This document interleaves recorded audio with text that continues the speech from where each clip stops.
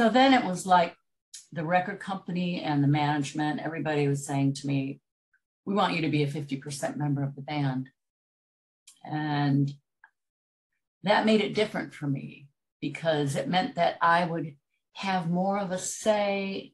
I would have more of a voice in it. You know, I would be an equal partner on paper, basically. But Siobhan had a vision and she knew where she wanted it to go, you know, musically. But she and I started that second album together in my little home studio, about a half a mile from where I am right now. We recorded everything at my home. We'd get together every day and write, and it was very disciplined, but it was also very spontaneous at the same time.